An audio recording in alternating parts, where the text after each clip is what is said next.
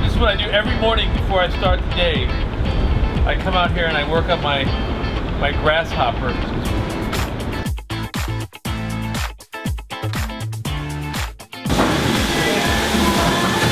Have some parsley. Okay. Fucking unbelievable. You like parsley? No. Parsley is very misunderstood. They use it as a garnish. Yeah. Did you eat a lot of parsley today? A little bit. I had a bunch of that broccoli from the noodles. La la la la la. La la la la la. Thank you.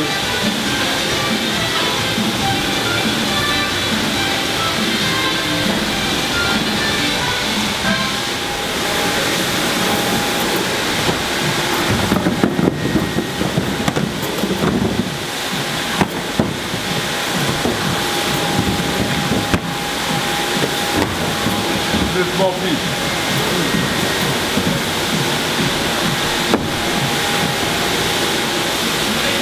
Oh, yeah? Good produce.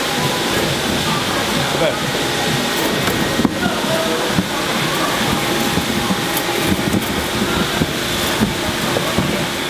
Give me a tour. Oh, so I didn't know we were starting. You didn't know it said action. Action, let's go. All right, well, let's start from the front and then work our way in, okay? Okay. Okay. This is where we receive produce every day.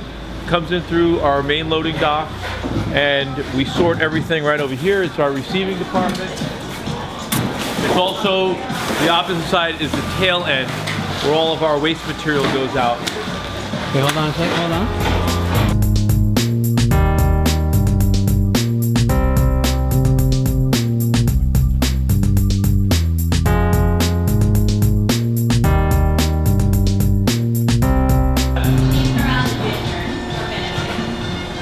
You don't like the ginger in the shot? No.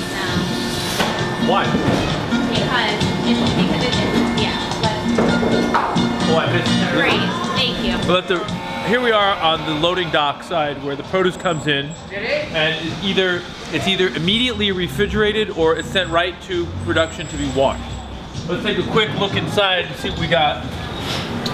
This is a medium-sized refrigerator where the more delicate produce is left, and then it's pushed around our facility as the day goes by. The good news is we're using our produce so quickly we don't need an epic amount of storage for produce. It goes really fast. It comes in really fast and it's used really fast. Point to that again. What are we doing here? Basically, we're using a sanitization solution.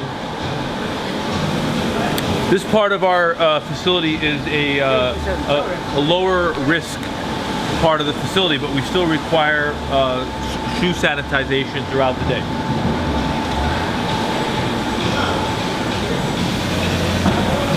The product that we use in very short demand would require some slicing or shaving or some type of preparation. We have throughout the washing area areas where they could do light washing and preparation. We'll show you them right now. James, we're giving them a bad example here. We're basically conveying and not spraying. He's fixing the machine. All right. Oh, what's up, man?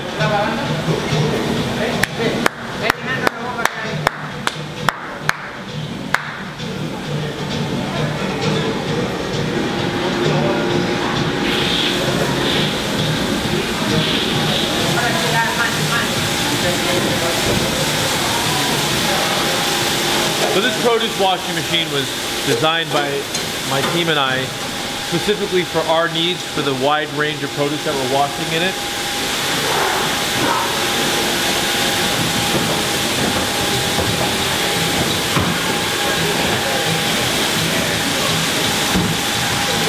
Produce gets submerged in a deep tank over here, and then it's pushed along through a current that's created by some jet forces that are going through here, and it's picked up by a conveyor that's on an incline, and it goes through about 6 different spray heads, and at the end it's going through a fresh water bath.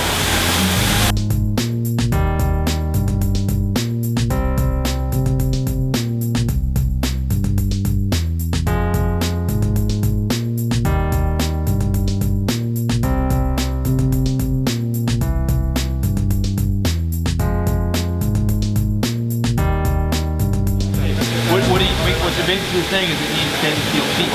Yeah. Even those blocks that they're using, there should be really good support to clamp around there. You could maybe mount it to the bottom of the machine with a... Just show it to I'll Benny. fix it. Benny, fix it.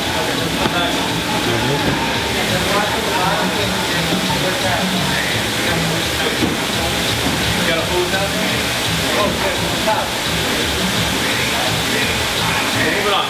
Let's move on to where they prepped. A lot of the produce is prepped before it either goes into the salad production or juice production.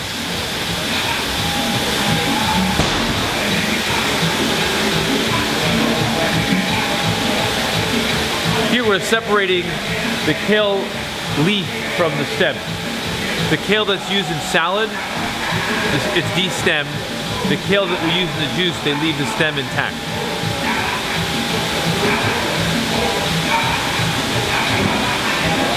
This is the other side of that produce refrigerator.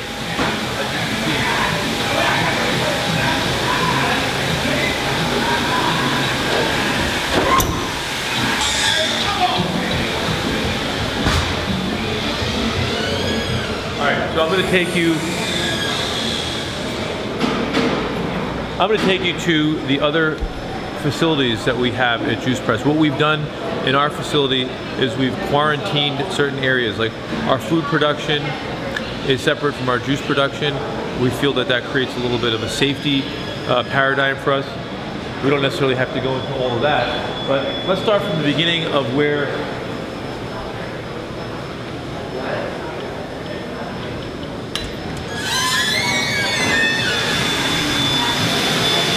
welcome to Fantasy Island.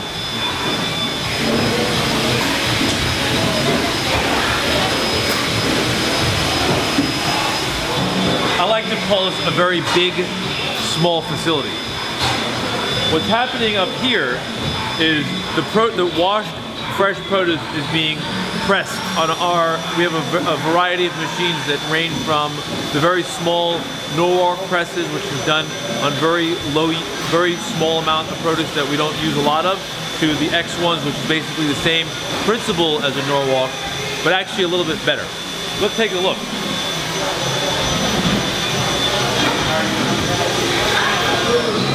Get close.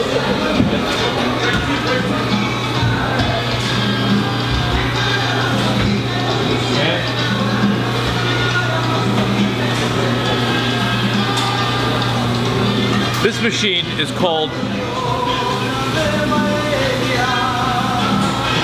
the Juice Pro 2000, and it uses exactly the same method of pressing as the Norwalk cold press machine, which is a smaller machine.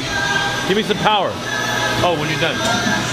First, the produce has to be shredded down into a pulp, and it all falls into a bag after it's shredded down.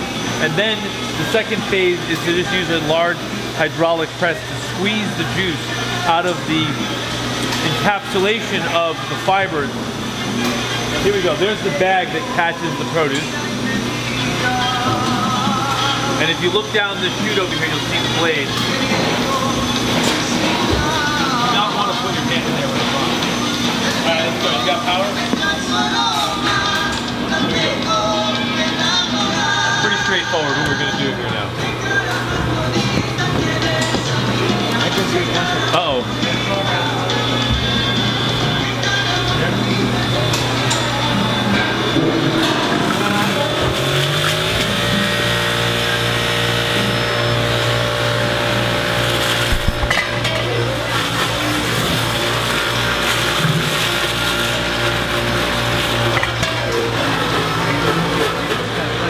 Well, I don't want to say that I'm completely hands-on and I come in here every day and press, but at the very beginning of Juice Press, I was standing on top of these machines for many hours a day. I learned how to take them apart and put them back together. I used to make a lot of recommendations to the manufacturer about how they could make the machines more robust. And sometimes if I'm having some personal problems, I like to come here late at night. Nothing's more relaxing than grinding down carrot juice. If you look, we're going to now press the kale. Here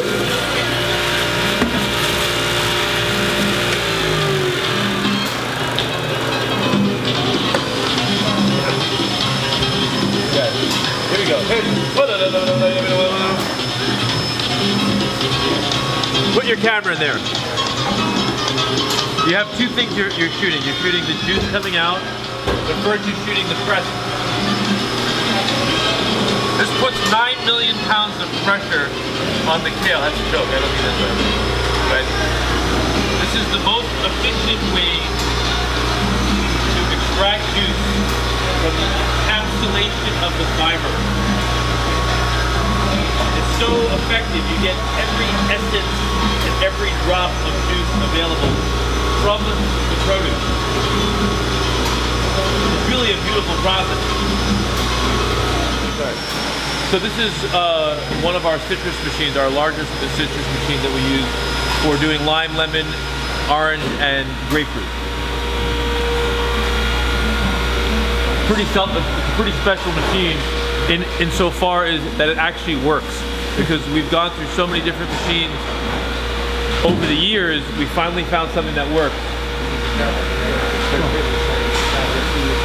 Can you tell me about some of this ink on your arms? Sure. Part of the initiation process into my partner's hedge fund was they have to tattoo me in order to show that I'm loyal to the firm. So do any of these have particular meaning?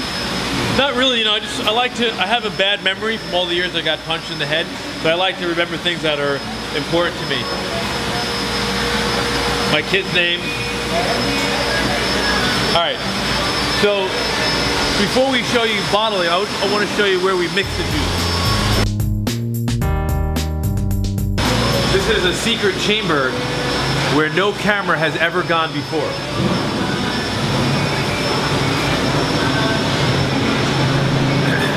We have 3 mixers that are actually unbelievable. They understand the formulations, they know what everything's supposed to taste like.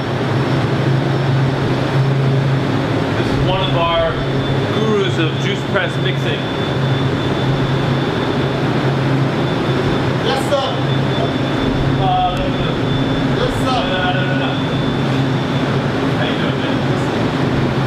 So here is where they combine the bulk juices into the formulations, and we still uniquely keep everything in very small batch to do a good quality control testing. There's still a lot of companies that have made a big process out of small batch, and we're able to still do that. Our kitchen is now undergoing a changeover. In the next couple of months, we're going to have some really nice equipment in here to standardize how we're filling some of the product lines that we do a much larger volume in. However, that being said, about 45% of our products are going to continue to be hand-filled one by one.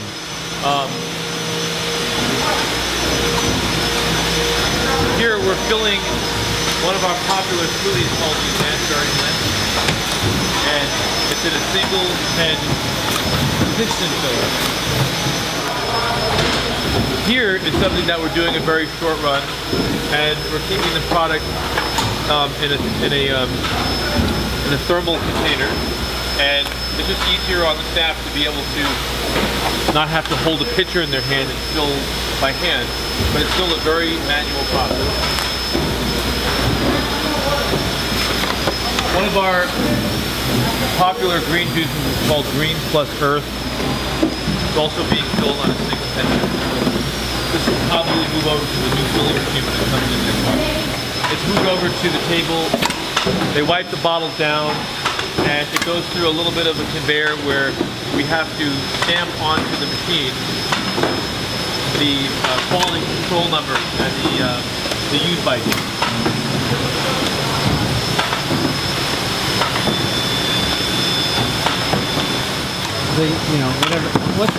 What's the amount of time that it comes off the shelf if it's not consumed? Well, The most fragile product that we have probably has a maximum of 2 days shelf life. And then when you go into the products that are lower in pH, like the coffee, for example, it may have shelf life of 5 days. What do you do with it when you don't use it? Well, what we do is we actually pull our juice early because we know our customers' behavior. A lot of times if they take your juice, open them and maybe consume it the following day. So to ensure that the product's fresh, we pull the product a day earlier. And that product is either shared with our staff or it's picked up by a company called City Harvest and it's distributed through their network. Is that some sort of homeless shelter or food bank? Well, or? I think that their staff are more interested in our what would be considered a waste product. I don't know how much they're distributing it to the homeless people by volume. I wouldn't say that they're giving 60% of it to somebody that's homeless. I would say that first and foremost is our waste by bottle is very, very low because of how we've systemized what we produce. So there's not a ton of it to go around. And then by the time our staff are finished with taking what they want, there's not a huge volume of it. So I think the beautiful thing about City Harvest is that a lot of their staff are volunteers. So the fact that they're getting the product for their consumption keeps them going the extra mile for their cause.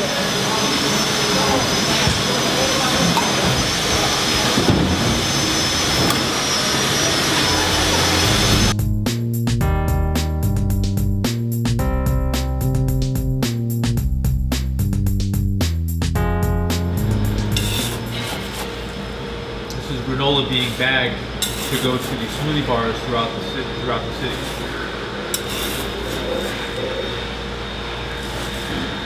I don't mean to be rough, but I would say holy S-H-I-T. What an operation this is. I mean, where else are you going to find this? Great room over here. This is where the completed juices are stored before they're sorted out to go to the stores. So right now it's a time of the day where this refrigerator is very light because the product has already been set out in the refrigerated trucks. If you come here at a different time of the day, this place is packed. You can't even move. Woo! I'm very excited. It's a new product that we're just launching. I think it's literally its first day on the shelf is today. Called Dirty Detox. It's a lemonade type drink made with cayenne lemon, and we're putting a little bit of activated charcoal from coconuts in it. This will be great. This is gonna fly off the shelf. What if it doesn't? What if it doesn't fly off the shelves? Then what? If it doesn't fly off the shelves, well, we do an innovation meeting monthly. It's a group of people that range from the marketing team to the chefs to the head of production.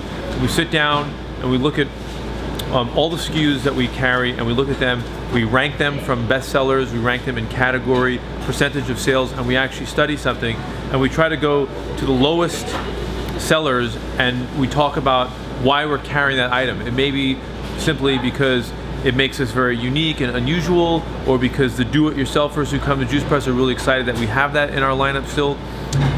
We make a decision if we're going to cut that item, and it's usually because we want to make room in our production to add something. So we're trying to be very disciplined right now, which is if we're coming out to add something, we want to take something off the menu. Yep. Hey Michael, how's it going? I'm really excited about the new Dirty Detox. The one thing that I would complain about is the first run of how they're being adhered to the bottles. They're not really being adhered very well. There's a lot of bubbles in it, you'll see that, and I know that's gonna get everybody freaked out, but I think it's really just an adjustment that has to be made. These labels were not adhered well, so we have to just work that out. I'll be right back. So, that's one of very small, obviously, problems. Today's the first day we're launching a product, and it's a clear label, and for some reason, the application of these labels, they came out very bubbly. It looks like a bad tint job when you go to like a really cheap window tinting place, but that's just a quick adjustment.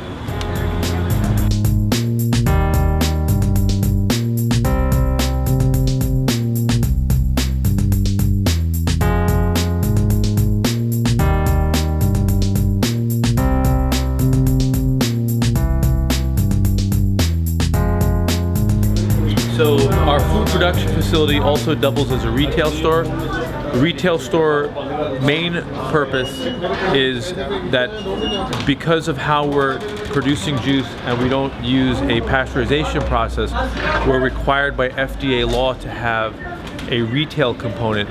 So we have a large retail component here in Long Island City, and it's been great for the brand overall.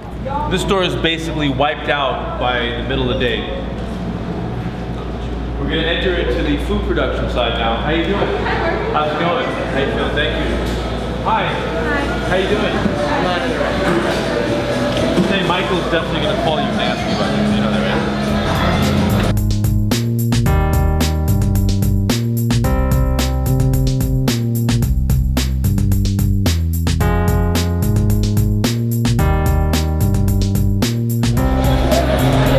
Over here we have 3 soup kettles,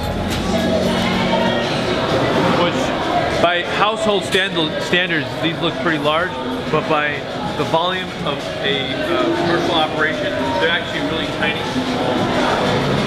Here we're finishing up the red lentil, which is actually my favorite.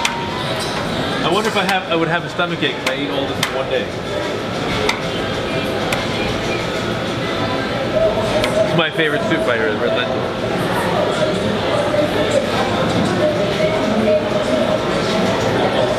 Let me show you some of the dehydration stuff that we're doing. How you doing? Hi, how are you? These are our raw dehydrated falafel balls.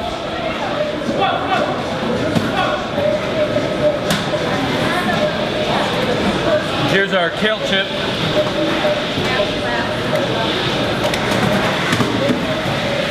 And our Craco del Jacko. I mean, it's just beautiful. Look at this. Look at those vibrant colors. Unbelievable.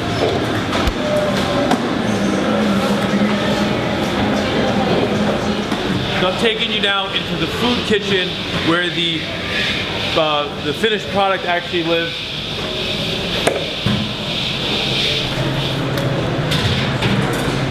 What you're seeing here is some of the raw ingredients before they're pieced together.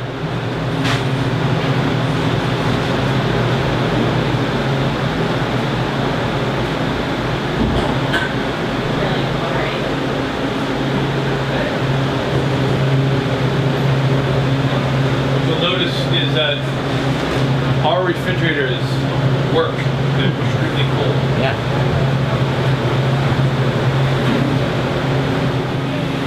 So I come into these kitchens and I talk to the food. I say, food, I love you. Make people feel good. Make people feel great. Food is very sensitive to positive vibration. So, I mean, a lot of people say that's abstract science. I actually believe it's science.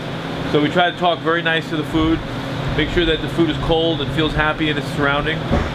I'm not really in the mood to eat anything savory right now, but I was going to offer you a piece of raw chocolate. Since you said you had a bit of a sweet tooth. Oh yeah. This is not really what I consider sweet. It's actually, it's going to complement your sweet tooth with a bitter tooth. And I don't know, I think this should shut down your cravings. It's not really sweet. A little bit. Coconut oil. Very good. A lot of things that fool you to think that it's sweet. Let's get the hell out of here. Let's go.